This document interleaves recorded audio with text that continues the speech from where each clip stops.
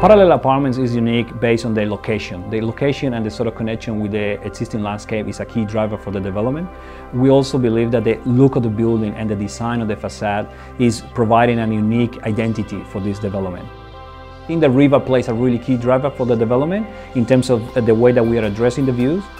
We want to just create a really strong connection between the sort of living spaces within the development and the sort of lifestyle amenities, the pool area, all the different sort of components of the development to the river and to the existing sort of landscape. All the apartments are going to have either a view to the city or a view to the park or a view to the river. So something that we have developed in this, or we are proposing for this development, is to from every single apartment that we are designing is always connected to the outside somehow. So we have been sympathetic to the existing of the park, the river and the city.